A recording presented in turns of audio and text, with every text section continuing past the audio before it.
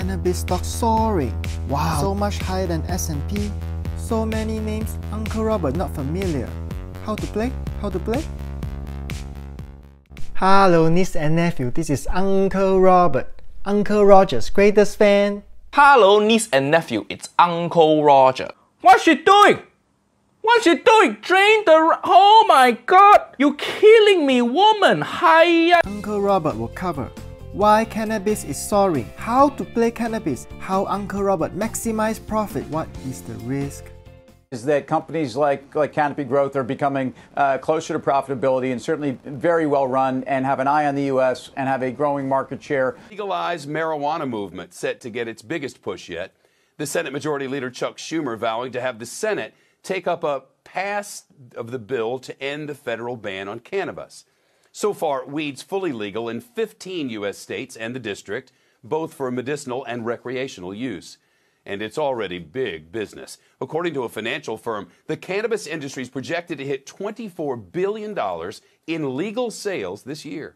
Industry leaders say it would also lead to an explosion of job creation, real estate development, and cannabis created around 70,000 jobs in 2020, more than double the amount in 2019. Legalization would also bring in more tax revenue. In California, for example, the biggest legal cannabis market in the entire world, it's estimated cannabis will generate $1 billion in taxes. In 2019, $635 million was generated from cannabis. And of course, people often buy cannabis-related products that are also taxed. That's pivotal. Think about this. Imagine a business, no access to a bank in the state that they're operating in. So if it's legal in that state, they'll have access to banks. It's huge for the industry. With Reddit and with short squeezes, and some of it's just all about flows. And so for the investor in the U.S. right now, you're getting in ahead of large institutions. Uncle Robert tried to use ETF, let the genius mind manage my cannabis for me. Some ETF outperform, some ETF has low volume, and low market cap, maybe more risky. Look at the chart, amazing.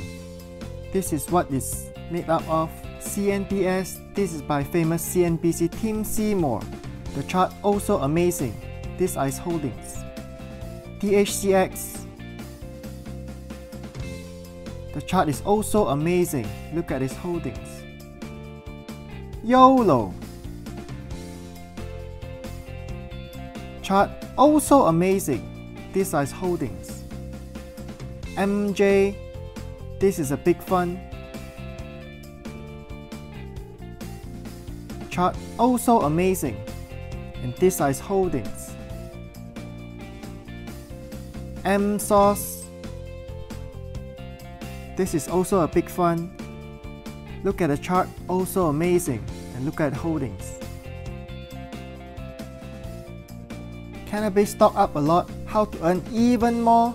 Use Uncle Robert's naked option. Surprised, some pretty big moves in cannabis options today. Yeah, so I think it's quite incredible what we're seeing here. Tilray, Aurora, Aphria, Canopy, Organigram, and Cronos. Every one of these 6 companies traded over 100,000 contracts today. And to put things in perspective, the average S&P 500 is about 23,500 contracts per day. All of these names would have been in the top 25 most active. But I think what highlights that this whole thing is really more of a trading opportunity and is not an investment conversation is when we take a look at what the options market is implying. Implied volatility for S&P 500 stocks on average is about 35%. So what that translates to is the options market implying a move of about 8% higher or lower over the course of 1 month. What is it for these stocks? 200%. So what does that mean? The options market is implying an average move for these stocks, higher or lower, of more than 45%. Bid-ask spread too wide. Why use option? You can see when stock up 13%, option up 100 to 200 to 300%. MSauce much better. Look at the bid-ask spread, much closer. Also, more open interest. MJ has small bid-ask spread. This is good for option. Open interest, not bad. Uncle Robert usually big out of the money with many open interest. Tim Seymour ETF, no option. You can still play, but gain limited. Disclaimer, this is not investment advice, this is for entertainment purpose only. Uncle Robert actually sold all my cannabis 2 weeks ago. All because of this. There are risks. Now we are in momentum, but this cannot last forever. We might be outpacing ourselves. What are people doing here? Are they investing for the long run?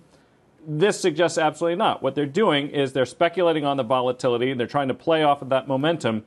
And to Bonawyn's point, that can be a risky exercise. It's not an investment game, it's a trading game, and there will be winners and losers. Please share this video with more people. Remember to smash the like button and subscribe for more videos like this. Until next time, bye bye!